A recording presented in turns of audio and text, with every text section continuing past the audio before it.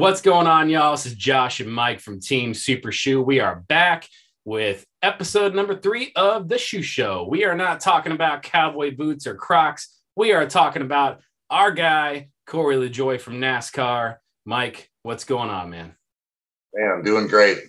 Just super pumped up to be here, man. Episode 3, it's going to be a stacked show for you guys. Got to talk about the headliner, Corey LaJoie. We got him. He's in the house. Awesome interview there. Mr. Andrew Miller, Team Super Shoes Member of the Month, will be here. Mr. Josh Medore is going to provide some interesting insight to the Daytona 500 for us. All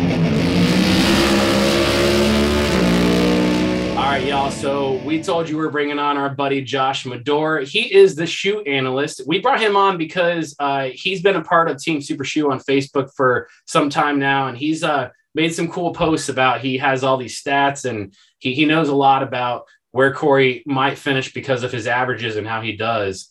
So we wanted to kind of bring him on and see what he thinks about Daytona. So Josh, how you doing, man? Doing well. Thanks for having me on. Really appreciate it. Love what you guys are doing. I've been a fan of Corey's for probably about 3 or 4 years now. I didn't really have a driver after Dale Jr. retired. So I was kind of looking for somebody. And even further back than that, I'm from New England and grew up kind of watching big Randy LaJoie driving in the Busch series. So when I found out that Corey had, Randy had a son who was driving, I was like, this guy seems legit. He's the real deal. Super nice guy, great character, great individual. And so I really gravitated towards him. And since I've been on the Facebook group, I like to share my analysis, I guess, with stats via racingreference.com. It's a great website to kind of peruse stats and kind of sort by different tracks and whatnot. That's not a paid advertisement.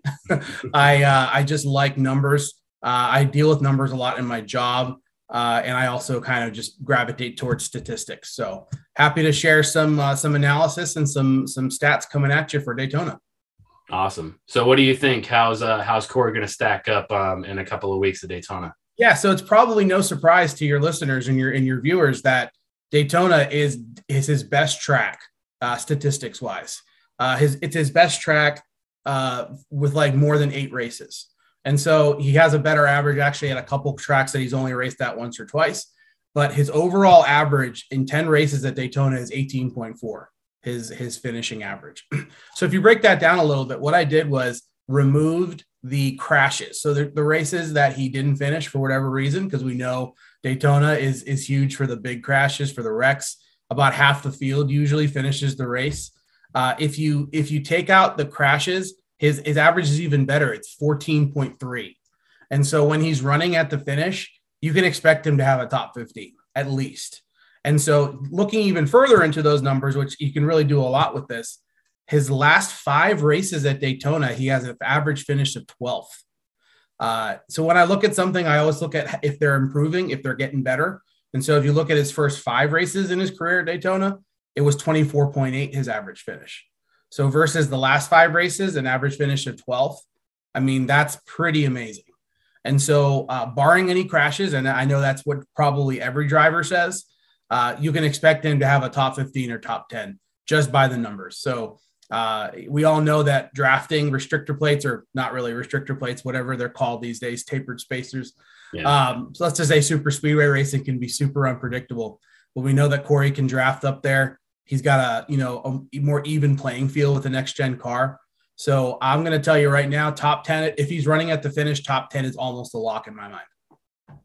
I agree. I'm hoping that he, I know he's going to be a little conservative that, Daytona 500 pays a lot of money just to even finish in the top 10. You can finish 10th and they're banking, and being a smaller team, it's something they can benefit on for sure. But hoping we get a little bit of zest there in the last 10 laps and give us something exciting. Hopefully the 77 we can work together, or whomever. Where do you see him finishing, Mike, Daytona 500 this year?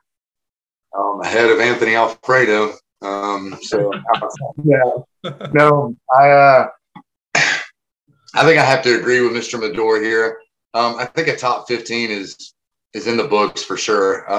Really, I'm going to be disappointed if it's only a 15th place finish. I just somehow truly believe in my heart that this team is capable of something truly special to start off 2022 in the Daytona 500. And, every bit of me wants to say that team is going to go out and win. And I don't know that they will, but I think possibly Corey LaJoie has his best career finish in the Daytona 500. If he gets his first career win, it's going to be time to party. And if we're a little late on producing the next episode, it's because we're in the middle of a 1 week hangover.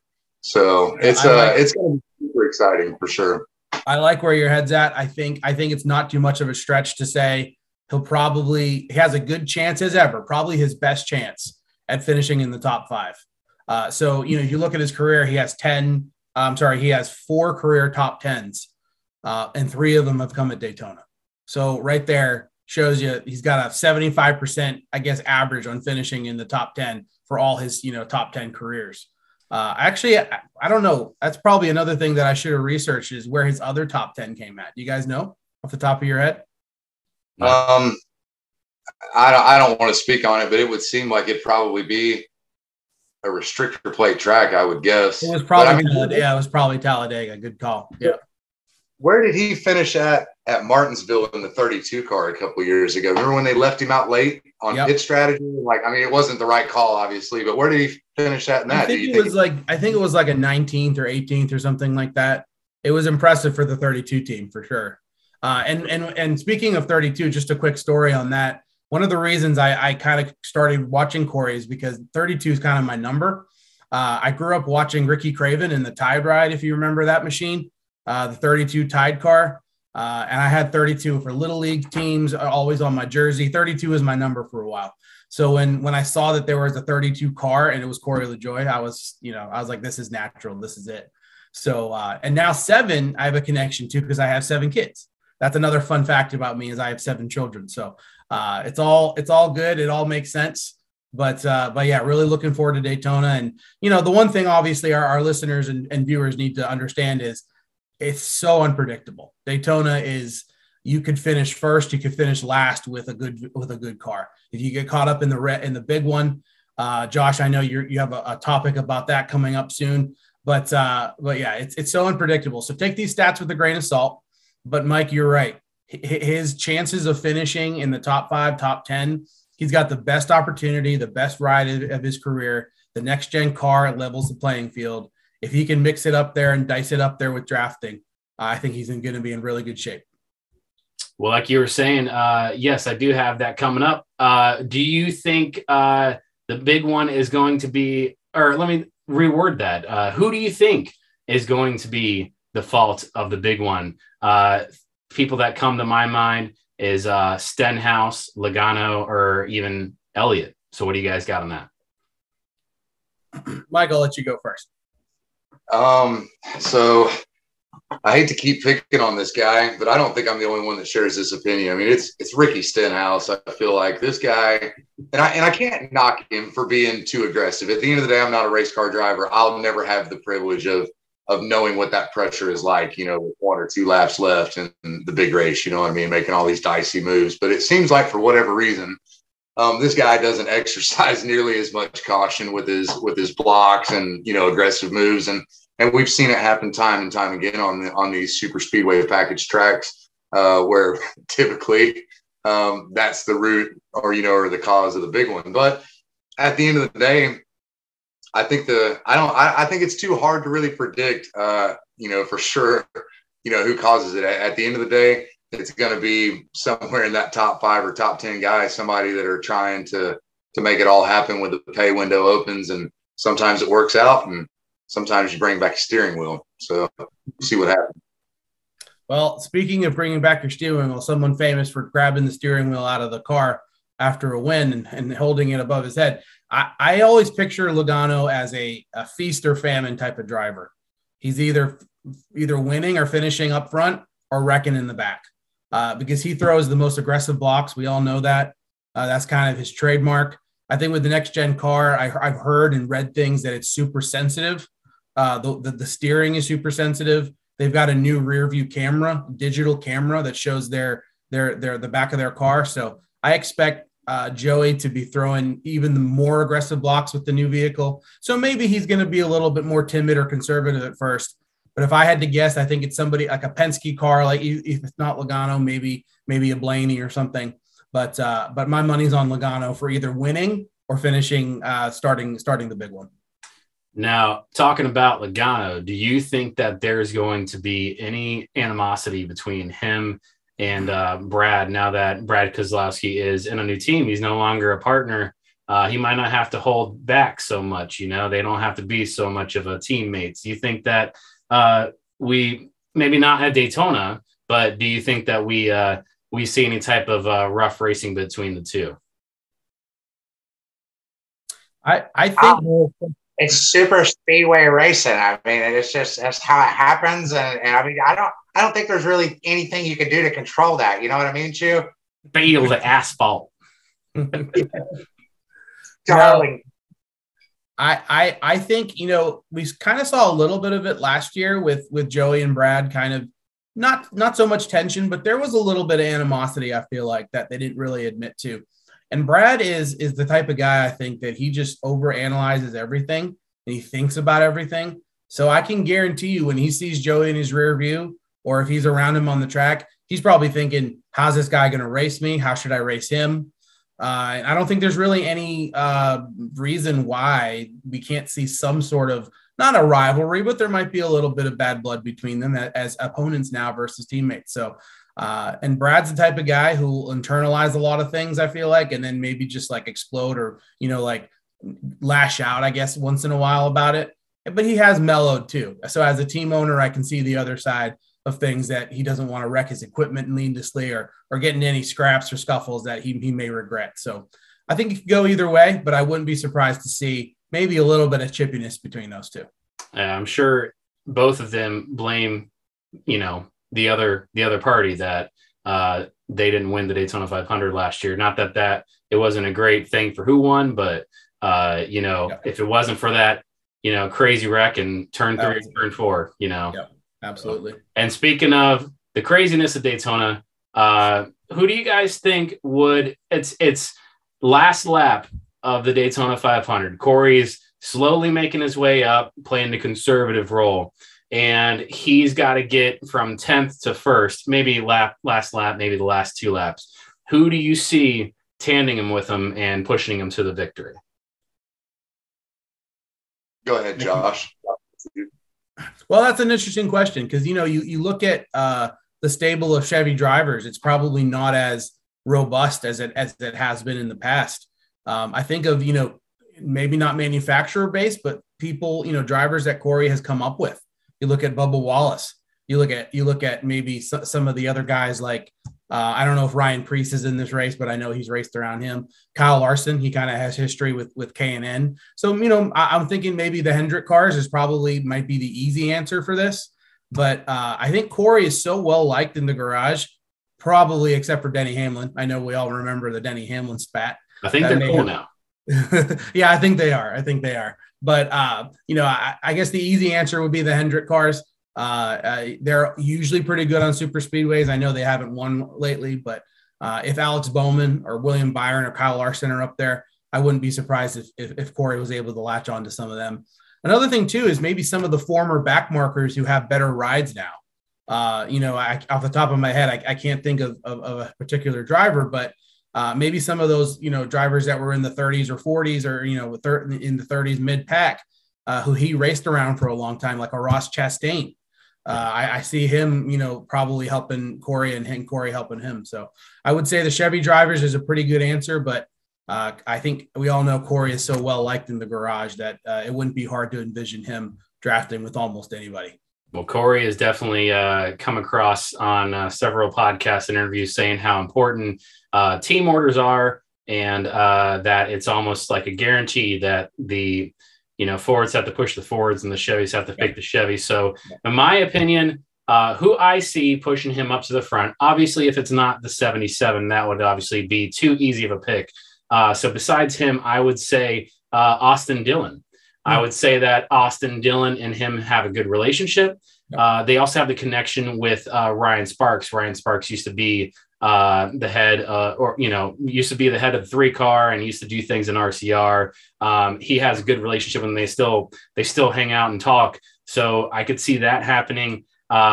Just so as long as Corey stays away from Tyler Reddick, because I got to be honest, he was trying to wreck our boy in August. And I don't know I'm not a race car driver. I don't know if it was Tyler or if it was Corey, if Corey wasn't driving the line right and he was getting himself, I don't know. But the way that they were connecting was not the right way. Yeah. So, Mike, you got anything? You got any predictions of who's pushing Corey to the front? No, not right offhand, man. I'll say just like Josh did, though. I mean, it's going to be with somebody from the Chevy stable, right? We're going to have to hook up with another Camaro and try to go to the front. My only concern, man, is I look back to that August race last year, and if you go and listen to a lot of the scanner audio and whatnot, a lot of the bigger name drivers or the more consistent front runners, they were not super comfortable with having Corey LaJoie at the front. And it just simply comes because Corey doesn't have a ton of experience in those, you know, pressure situations, right? So I kind of wonder if it's going to be hard for Corey to find a friend at the end, but I think that's where it'll be that much more crucial that he tries to forge those relationships in the first 195 laps of the race. That way, when 5 or 6 to go comes around, maybe they can make a push to the front. And I don't say that to discourage anybody or be like, man, well, this guy's not even pulling for Corey LaJoie. Like, what's going on with this guy? You know, I just want to keep it honest and, you know, realistic for sure. I think that's potentially something that Corey could face if he's in the front at the end. But at that point, I just hope he's a hell of a blocker, and I hope he can find a way to make that car 3 and 4 cars wide at one time and bring it home for sure. I don't know what race it was, but it was one of the super speedways last year where Corey was in the front. He led a few laps. I think it may have been Talladega in the fall. So that may have helped him a little bit because that day the 7 car was real strong. So I think he has made progress in getting other people to trust him at the front. But you're right, Mike. He's not like a usual suspect that's always out the front. So it's going to take a little bit of time, and hopefully he builds some relationships and some deals maybe before the race to hook up with another driver at the end. But it's just so exciting. These super speedway races, I just have to say, like, we all know that towards the end, Corey's going to be there. If he didn't crash out, he will be there at the end. And so it's really just awesome to see what lane he picks, how he manages the restarts. So I'm calling it right now, 4 laps to go. If there's a restart, Corey will be in the mix. So we'll see what happens. For sure. Hopefully Corey is not stacking pennies after Daytona. He is stacking them Benjamins. Yeah. But Josh Medora, thank you so much for hanging out with us, man. Absolutely. And we appreciate your analysis, and just looking forward to a good race at Daytona. Same here. I'm happy to be on. I'll be providing my statistics before every race, most every race as I can. With my busy life, but on the Facebook group. So really happy to be a part of this. And it's really awesome what you guys are doing, and best of luck with all the future episodes. Thank you, man. All right. Take it easy. Thanks, bro. Appreciate it. Appreciate it. Thanks. Yes, sir.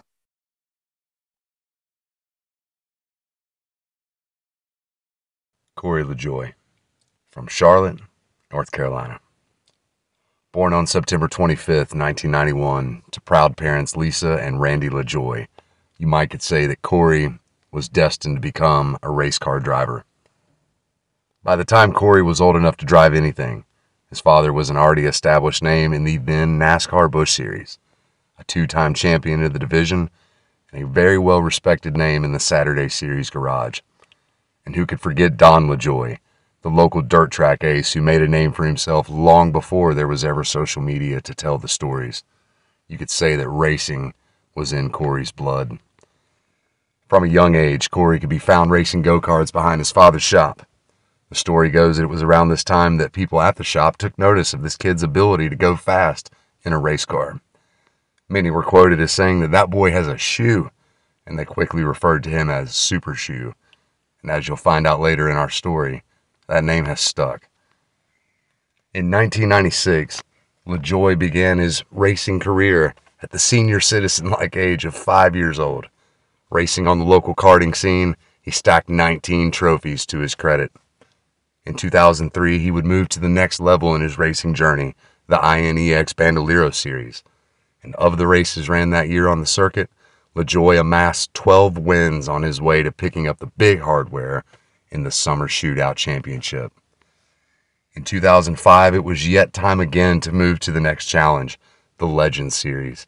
And 1 year later, in 2006, it would see Corey LaJoie in the Pro Challenge Series, knocking down an astonishing 10 wins out of just a 12-race schedule.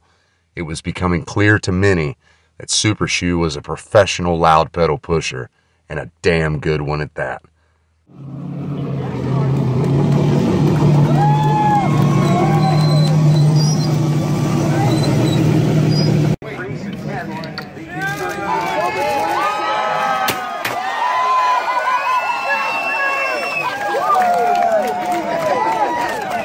We're here with the United States Services 70 winner, Corey LaJoie. Corey, talk about returning to victory lane and doing it at New Hampshire Motor Speedway. Man, it feels great. Had a lot of family here, aunts, uncles, cousins, all here cheering me on, and to cross that finish line, getting that checker flag, man, was great. And I can't thank Rainier Racing with MDM enough, Jen Auto Parts, CarQuest for putting me this opportunity to get this monkey off my back up as of here lately, man. It feels like it could never get off. So it's good to shake it. It's good to get back in victory lane, and good to get the confidence back up. Flash forward through a couple of years of doing much the same, working through the next echelons of racing platforms. In 2009, LaJoie would find himself in the K&N E-Series, and he would run here through 2012, picking up his first win at Bowman Gray Stadium. This 3-year span would see Corey win 5 different times. In 2013, Shoe would make his Xfinity Series debut at Homestead Miami Speedway. Albeit not the result they wanted, he had made it to a premier touring series of NASCAR. Moving forward now to about 2017, he began racing in the Cup Series for BK Racing. While it was not the most competitive car, it was a chance for Corey to learn these bigger, much more powerful beasts. In 2018, he would run a limited schedule, and he would split his ride with another driver while at TriStar Racing. Of the 3 races he ran for that team, 2 resulted in unfortunate engine failures. Not the best thing to happen when you're trying to show what you're truly capable of as a race car driver. 2019, however, would seem to offer a little hope. A ride with a small team named Go Fast Racing would see him run full-time in the Cup Series.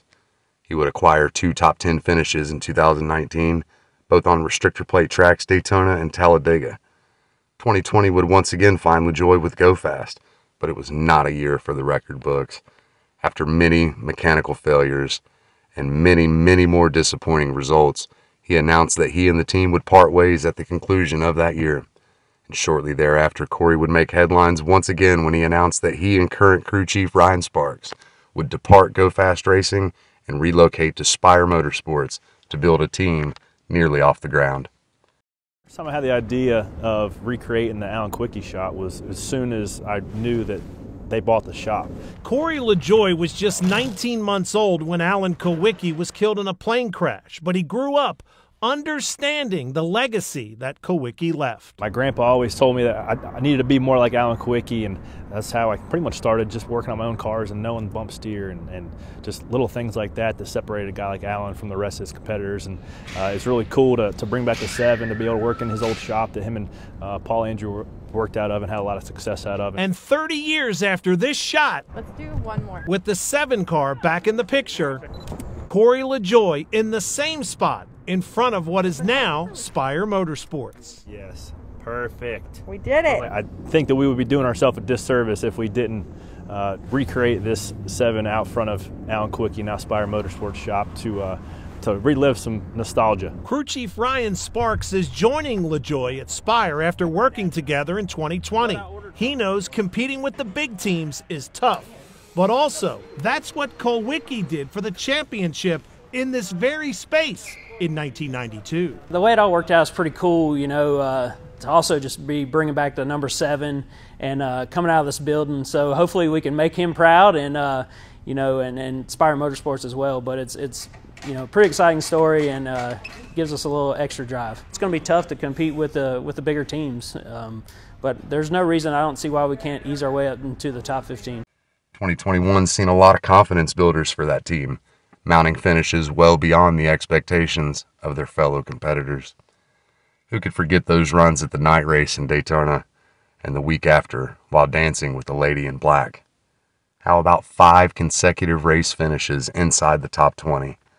With the lack of funding, qualifying, practice, and the ability to have setup notes, this team united under pressure, and they found a way to get the job done every week.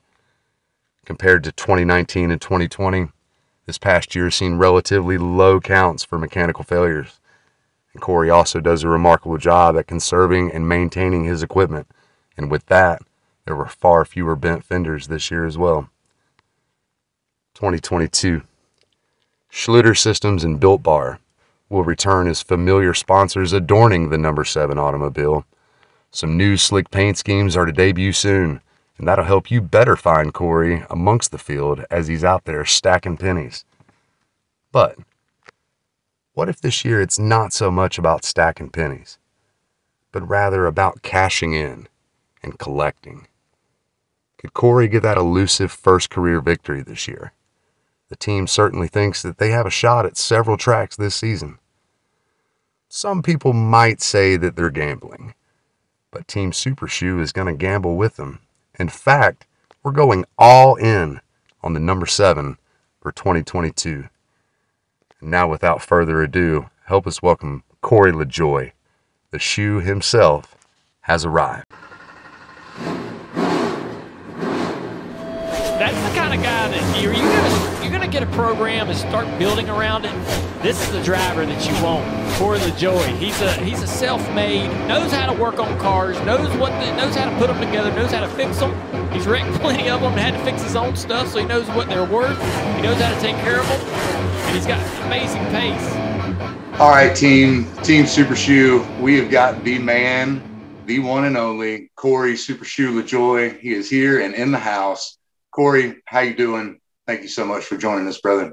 Man, well, I feel honored that y'all asked me to be on the shoe show. I mean, I've been hearing about it, been seeing, tweets all over about how people love this shoe show, talking about some flapjack that rides around in circles on Sunday. So appreciate just y'all doing just in the trenches, preaching the Corey LaJoie name. Appreciate that for the last couple of years. It hasn't been easy, but we're gonna go. Hopefully, like I said in that tweet on New Year's, hopefully we've been paying dues and stacking long enough. Time to collect some pennies, lots of them this year. So how y'all doing? Good, man. Good, man. Thank you for joining us and taking the time away from your beautiful family and from your work. So Corey, we had a question. We just witnessed the Daytona testing of the next gen cars, and my opinion of it, that was the first time me seeing the next gens. I felt like they were a little bit quieter. Are they quieter, or is that just was that the place that I was standing at? I don't know what the decibels are, to be honest. Now, if they should be quieter for the fans, they should be louder for the guys in the infield, because we haven't had pipes out the left side in 15 years. So now the left side of the block goes out the left side of the car, right side of the block goes out the right. So it should make it quieter for the fans, louder for the pit crews. So a little bit give and take. I gotcha. Well, regardless, the most important thing to me as a race fan is that I've always appreciated the smells of a NASCAR race. I don't know if it's the fuel and the burnt rubber, but there's something about going to a NASCAR race that that's always been something that's bring back memories to me back when I was 10 years old.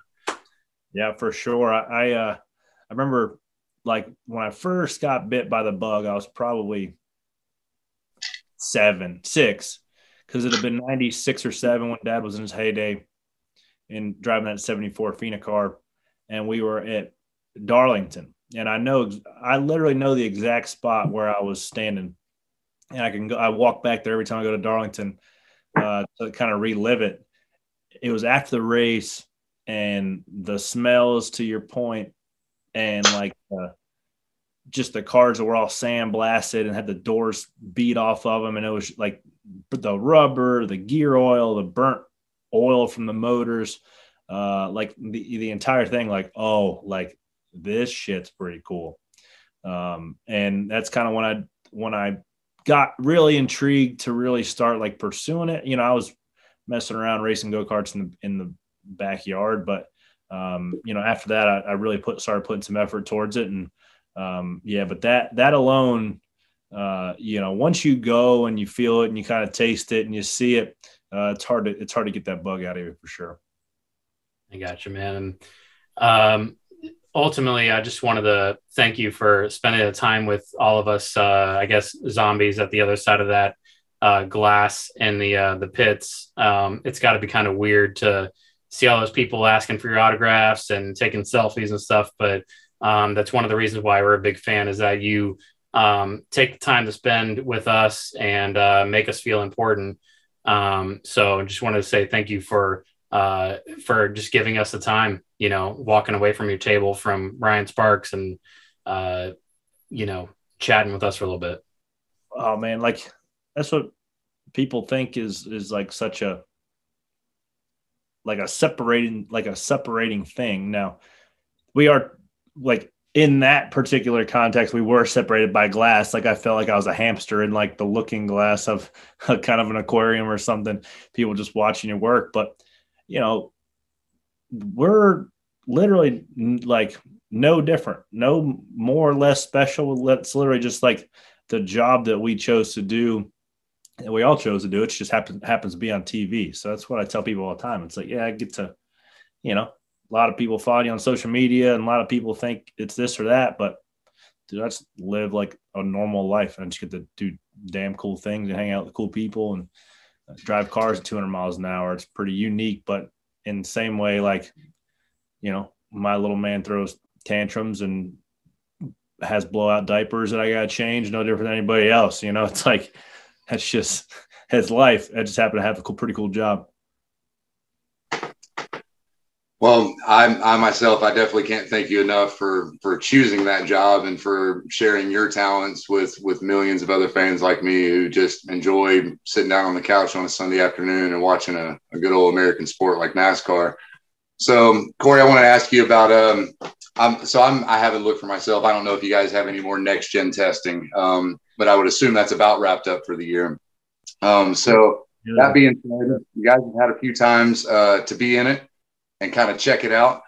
What do you feel like the learning curve is going to be like? And maybe what kind of things are you looking as far as like setup? Do you guys feel that there's going to be any major challenges? And I guess I asked that because yesterday on NASCAR.com, we seen some footage where teams were really yawing out the right rear of the car and it was kind of crab walking as it went down the straightaway. And like, I understand that it's for the side force on the right rear of the car, but is that something, do you think that'll be a common trend, or does NASCAR say, no, we're not going to let you yaw it like that? Well, there's no rules or inspection in tech, right? So you can, or tech there at the test. So you can go. So what they were doing the opposite of that Daytona. So you skew them to the like left rear to the inside to get the spoiler out of there. So it's the opposite of side force. So you're just trying to take drag out of the car, and being that there's no rules of test, people were just experimenting with that to see how far was a gain until it wasn't, to get the left side of the blade there. You know, but when you go back to the race, whether you go through for practice or qualifying, like it's got to be right. So you won't see cars drastically that far out with crab walking, because NASCAR, they don't like to see cars drive like that. They want cars at least to look straight, whether that be the old skew, like right rears out for side force. They want the cars to look straight, like the bodies are now designed straight, which I think the cars look killer, just the profiles of them. And once the paint schemes start coming out, like they'll be really looking smoking. But I think that it's certainly a learning curve because the tires are different. That's probably the biggest transition for for me as a driver, as well as trying to figure out the aero balance difference and aero positions you can put yourself in, which ones you can, which ones you can't. So there's lots of stuff to learn in a short period of time, but having those couple tests lets you get kind of situated in the car and gives you an idea what to expect with that sequential shifter and some other things. So, it's at the end of the day, though, it's a race car. There's some things that are different and new and exciting, and you figure out after a couple runs, you get used to it, and you just got to get to a point where, and you'll get to a point, a couple races into the year where the car is back to be an extension of your body, right? Just like the Gen 6 car, it's second nature what the car does, how it reacts, where the corners of it are. Right now, you're still trying to learn your literally point of view to your right front corner, to your left rear corner, where your mirrors are. Like, all those sight lines are different. So once your brain gets acclimated to that, it'll be business as usual. Well, I appreciate that response, because that kind of takes care of the next question that I have. And that was just to parallel more with the learning curve of everything that's different with this car versus, the previous models. I was going to ask you, did you expect with the learning curve if that would cause more accidents, or is it just that, like you said, at the end of the day, you guys are professionals and you guys will get it. A couple of races in, we'll get acclimated and it's back to normal, I guess. The cars are harder to drive, They don't drive great right now because they don't have the downforce. They don't have the side force. So that just makes for a harder car to handle. And, I spun out once in the test just trying to find that edge and found it. Luckily, we didn't tear up anything. And we saw Tyler Reddick spin out pretty much every time he was on the racetrack. But I think there needs to be an edge that you can go try to find or try to tow and get a time advantage for it, right? Before that, with as much downforce and side force we had with the previous car, you were limited and capped by the potential speed of the car. You can hold it wide open, and you had what you had pretty much everywhere. So if we can get to where it's a little bit handling prevalent more so than what we had, puts it back in the driver's hands a little bit, and rewards being brave. It rewards tighten the belts up and going a little bit deeper, a little bit wider arc than what the next guy will do. And I think that's certainly the direction that they're going. Very cool. Well, this year, Corey, we got the new car, got some new tracks, we got some new drivers, we even got some new teams. As a fan and also as a race car driver, what are you most excited about to see play out? Well, I don't want to burn up all my content for stacking pennies. We're doing that tomorrow for the first episode of the year, but I just think there's so much excitement behind the sport with the LA race, with the 500 sold out a month and a week, 5 weeks before the season starts, infield and the stands. Like, that's crazy. I mean, granted, it sold out for the 500 in 2020 when Trump was there and that Air Force won the whole deal, and that place was rocking. So I can only imagine how that place is going to be come Sunday. It's a special event regardless, but the fact that every butt's going to be in a seat, it's going to be electric. And the fact, we're going to still be on our conservative speedway program for 495 miles, because the 500 just pays 5,000 or pays 5 times more than every other race, right? So for our financial position as we are in a team, we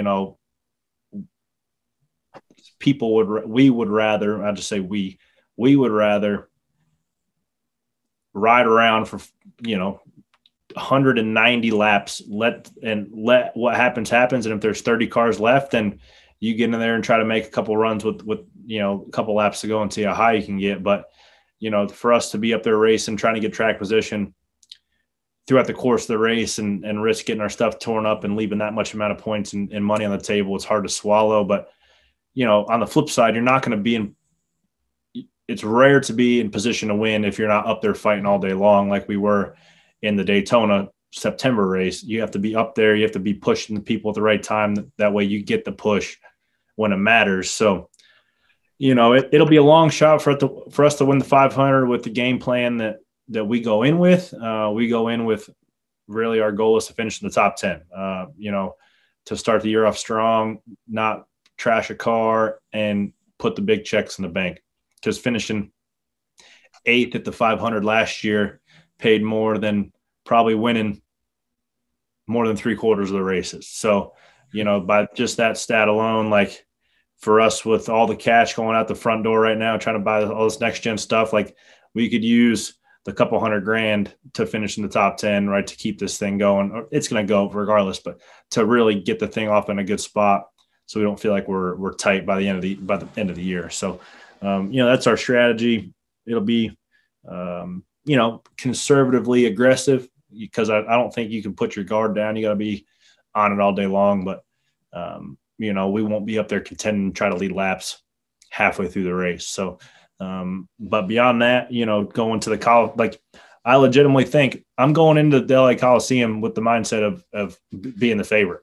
I don't see why not. I mean, I think everybody else is too, but I won at Bowman Gray Stadium, which is going to be a very similar racetrack to what that was. And Kyle Larson was on the pole in that race, and he finished 4th or 5th. You can watch it on YouTube. Chase Elliott, Daniel Suarez, Bubba Wallace, Brett Moffitt. I mean, all the cats were there, and they were behind the 07. So I can certainly get it done. I think the smaller elbows up finesse racetracks that we go to, and that'll be probably the most fun we've been to in 50 years as a sport. So I'm going to love beating and banging out there on that new pavement in the LA Coliseum for sure. So we definitely got a lot of exciting stuff coming up. And speaking of all that excitement, you and your wife, Miss Kelly, you guys are expecting. When's the due date on that, man? Boy, girl? Yeah, so May 31st. And we found out it was a boy. We haven't really announced it, but I guess now it's public. So we told family and friends, and I don't think we were going to do a big gender reveal. Not really our style, but yeah, it's going to be another boy. So we're going to have 2 boys in the LaJoie house, 3 boys in the LaJoie household, 4 if you want to count the dog. But yeah, a lot of great stuff going on right now. I'm trying to not take it for granted, because these good seasons where everybody's healthy and things are going good in life don't last forever. Yeah, man. So, how's everything at home? Wife and kids are good though? Everything's going good? Oh yeah, I mean things are good. just trying to get ready. I was at the shop today putting some stuff in the 500 car, trying to get the cockpit dialed in, and just making sure we're holding each other accountable, trying to build as much speed as we can out of them Camaros. So there are no excuses for us not, winning a race is my goal. It's probably not necessarily a team's goal, certainly not a management goal. But I think we can legitimately win a race. I think I'm that confident. I think Ryan Sparks thinks we're going to race. So that's the level of confidence we have going in, and we'll evaluate, and hopefully we can hit the ground running. I think that we haven't been worse than a 8th place car at any of the tests, which, when you multiply that out, that, it's about double or about half the amount of cars at the test that will be on the main field. So, I thought that we've been between sometimes a 5th place car, sometimes a 13th to 18th place car. So I think that if we can race just in that group, then we're meaning business. So Corey, last month, January in Daytona, when I watched a next gen test, either I'm observant or I'm creepy, but I saw the Spire team eat what looked like Chipotle for lunch. And it made me think, what exactly is the diet of a race car driver? I guess the day of a race or the day before, like how does that all play out? Yeah. I mean, I've like the last 16 months, I've really cleaned up what I've eaten. I've been working with a nutritionist, and there's a machine called InBody. You can stand on it. It'll scan your body mass index and your metabolic rate and body fat percentage and bone like all the stuff. Right. So I've been really trying to hone that in, because that's something I can control, and I do feel better, mental clarity and just endurance over the course of the race, over the course of the year, when you're eating healthy and you're not carrying a lot of excess fat. So I've worked on that, seen some gains there just by cutting really truly unneeded gluten, sugar, particularly. And what you noticed was a barbacoa bowl with guac, white rice, black beans. So I was on a kick. I was eating Chipotle probably 3-4 times a week. Now I've spread it out a couple different restaurants around Charlotte, but I think that a lot of people don't take the nutrition side serious, and you can work out as much as you want to, but you can't outrun your fork. And if you gotta make sure that sucker is putting good stuff to fuel your body. Cause I think the window to be a race car driver is larger than a lot of other sports in terms of career lifespan, but it's still in the grand scheme of things, a short time. Cause if I can do this, for another 10 years, I think that would be an unbelievable career. But that thing would be over in a blink. So I'm going to try to make sure to maximize it and not leave any stone unturned when it comes to trying to be a championship or a race winning race car driver. So eating the right stuff, eating big breakfast, not eating the junk, trying to cut that stuff out is certainly a good start to what I'm trying to do. All right. Well, Corey, I have a little bit of a bone to pick with you. So I went home and I watched the replay of the YouTube stream of NASCAR's next gen testing. And you said on NASCAR.com that moving the number closer to the front wheel was cooler than the OG position. So since you've already gone to the dark side of that conversation, I wanted to know, have you already ordered your little hot pants IndyCar fire suit yet with your tight ankles? Is that coming next or what? I thought that's a good question. I thought that, the numbers in the middle of the door was a hill I was willing to die on, but it's not, because I've seen some cool number forward paint schemes, 2 of which will be on the 7 car this year because the built car and the Schluter car are sick. So wait for those things to drop. I feel like we've probably done. I have now. Granted, I'm biased to obviously my own car, my own partners, but I haven't seen any scheme that's going to look cooler than what the built and the Schluter the schemes look. They look so sick, and they utilize all the space that NASCAR was trying to accomplish with moving the number forward. I, however, would probably die in the hill of boot cuffs on my fire suit. If you ever see me with the Jimmy Johnson, freaking, Lewis Hamilton leg bottoms, go ahead and just slap me. Because I don't know if I can do it. All right. Now, never say never. Never say never, but it'll be a long time before that happens. That's consent there. I know the law, so, Can't say never. You can say probably not ever, but not never. All right. Well, Corey, wrapping it up, man, we appreciate you hanging out with us. Before we wrap it all up, we wanted to know you, and I think it was in January, you tweeted that in 2022, we're coming to collect. We wanted to know exactly what you meant by that, and also what the goal is of the Spire 7 team in general this year versus last year. How is everything looking? Yeah, we haven't actually sat down and had that conversation before the season started. We will, of what tangible goals are and what the lofty goals are. My goals and Sparks' goals will be higher than what the expectations are, probably externally as well as internally, from Steve Letarte or TJ or Jeff, ownership. But, if the 2 guys that have probably the most impact being Ryan and one being me behind the wheel, like if our hopes aren't higher than everybody else's, then what the hell are we doing? So, I think with, we're going to be a underrated team with low expectations from the outside. And I think that's what's going to set us up to really hurt some people's feelings over the course of the year. Cause, those runs where we had, Daytona in the fall when we had the reins pulled off and we were up there contending for the lead and leading a couple laps and we're running second on the white flag. And then follow that up with Darlington running in the top 10 all night. Like, those runs will happen instead of once every 7 or 8 weeks that last year, they'll happen every 3 weeks, I think, this year. Not to say we're that top 15 car consistently. Might be. We'll see what speed we fire off with, but there's no reason why we can't be a top 15 car every other week or every 3 weeks, and really get up there and confuse some people as to what the 7 car is doing, running so good. I think that's what the potential of this next gen car is.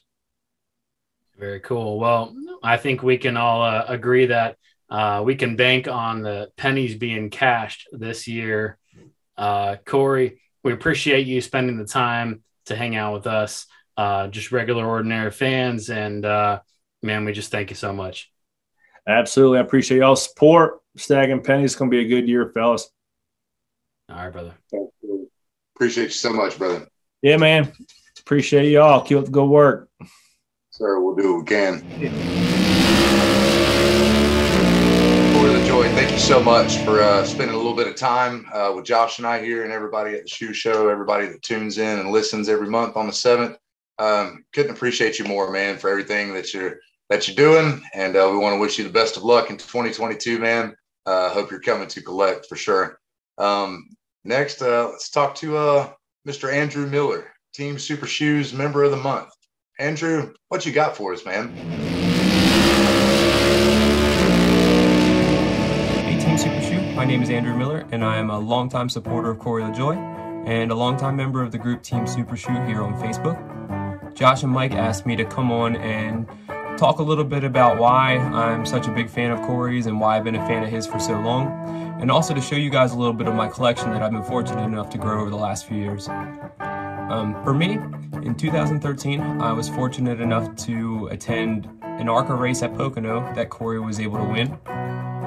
For me, I was in between drivers. I was looking for somebody to plant my flag with, and for me, seeing Corey being my age and beginning to excel in a sport that he's put so much time and effort into, it made it so easy for me to support him. Then over the next few years, I've been able to meet Corey a few times and just follow him and interact with him on social media, and just seeing how down to earth he is. For me, it's just a no-brainer. And then being fortunate enough to go through some of the same things as him as far as getting married and having children, and then just listening to him put the amount of emphasis on his faith that he does, that really hits home for me. So I'm going on almost 10 years of supporting Corey, and I plan on making it many more. But next, I'll show you guys a little bit of the collection that I do have. So the beginning of my collection here for Corey is diecast. I've always been a long-time diecast collector and really enjoyed the hobby. The past couple of years, I've really stopped collecting other drivers and started working towards a goal of collecting every paint scheme of Corey's, whether it be something that Lionel makes or getting it custom made. My favorite one that I have currently is the Scooby-Doo car. I was fortunate enough to have Corey sign a replica of the Mystery Machine, and after I get these two here signed in the front, I would like to make a display out of them, just for something cool to look at. My son really likes Scooby-Doo too, so I think it's pretty cool to have that and be able to share that with him. Into the other diecast, I have a car there from his K&N series, and then the white 77 is from one of his first 2 Cup starts in 2014. It transitions there over into a couple of Xfinity rides that he had between 2014 and 2016. And then starting with the white 23, we get into his Cup career with BK Racing. It slowly transitions there over into the 72s, which was from 2018 with TriStar, where he split a ride with Cole Whitt. And then into the 32s there, where honestly, I feel like Corey gained most of his notoriety in the Cup Series. It was his first true full-time ride. He made the team better, had a lot of strong performances, and they had a lot of killer paint schemes too, in my opinion. And then we even get down here into a couple of the Spire Motorsports cars from this year. Next, we head back here to the beginning of my sheet metal collection. The orange and white name rail was my first piece of Corey's for my collection. It's from a 2017 ride with BK Racing in the Schluter Systems car. And then also I have one from Go Fast Racing. I was not able to pinpoint a paint scheme, unfortunately, but it's still a pretty sweet piece to have. Next is honestly what I consider to be my holy grail for my collection. It is the 2020 Dryden Fire Suit from Go Fast Racing. This is from the first race they came back to after the COVID break at Darlington. I cannot put into words how fortunate I feel to be able to own something like this. So my goal is to one day get it put in a shadow box and have it properly displayed. Next, we head over here into some more of my sheet metal. The 32 side is the Schluter Systems from Bristol in 2020. I was able to attend this race, so whenever I attend a race, I try to track down metal from Corey's car for my collection if possible. So this is honestly my biggest piece, and I'm very, very happy to have it. The next piece we have here is the Keen Parts face mask car from Martinsville in 2020. Also in the back there's a quarter panel off of the original face car run by, I believe this one was at Atlanta. It wasn't the Daytona 500 car, but just to have those two pieces, I feel like they go very well together. My goal is to get them up on the wall and have them kind of go together as a whole piece. Next is the Dryden piece this is from 2020, the fall at Dover. Dryden did a fan vote between 3 paint schemes to see which one they were going to run for the double header that weekend, and this is the scheme that won. The next piece is the door. It's the other side from the piece that Joey showed in the last episode, from the Bristol Dirt Race. For me, I wanted to own a piece off of the car just because of the historic value to it, being the first Cup race on dirt in 50 years, and then just the fact that it's Corey. I mean, it made it so much easier to make the decision on it, but honestly, that's probably one of my favorite pieces. The orange on it is just incredible. The next piece here is the Arc.io car from Martinsville in the spring of 21. This is unfortunately the race that we got wrecked on pit road, but I was in attendance for this one, and I think the scheme is absolutely beautiful. So just to be able to have that, and then also the tire there to go with it, I think it was pretty cool to have the set. I was able to confirm that is from the same Martinsville race. And then the last piece here that I have is the Raging Bull car from the Daytona 500 wreck. Wasn't really sure about owning something like this, but I figured for just the historical value on it, for the time being, it's something I'm gonna have and hold on to. Then the last few things that I do have are a couple of crew shirts here from various paint schemes that he's run over the years.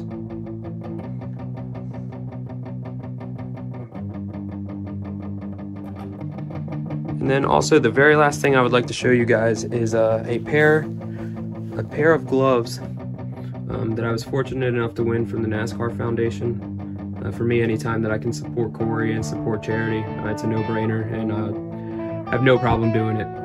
But I greatly appreciate you guys taking the time to watch and view my collection.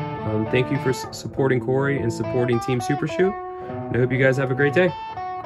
Appreciate you, Andrew, so much, man. That is a really awesome collection. We appreciate you showing all the goodies that you got back there. And if you ever got some die-cast cars you need to get rid of, I'm sure me and Josh can find a little bit of extra room to take care of that for you. But, man, thank you so much for all your support of both Team Super Shoe and the Shoe Show. And most importantly, thanks for supporting Corey LaJoie. None of this is possible, and none of this even has a premise if it wasn't for that guy. That's who we pull for, and that's who we like. And it's just it's really incredible, actually, just to be able to have this opportunity to be able to provide some kind of original content for Corey LaJoie. Thanks so much to you, Shoe, and everybody behind the scenes at Spire Motorsports who helps get us to where we're at. For sure. I want to piggyback on that. Wanted to kind of express my gratitude, like you said, to the people who have helped us get here. I was just invited to be an admin on Team Super Shoe on Facebook last year because I kind of makeshifted a 7 sticker onto my truck, and Corey LaJoie shared it, and it blew up, brought a bunch of people in, and they said, hey, we need some help, some of the admins that were on there. And because of that day, and I just thought it'd be cool to help out.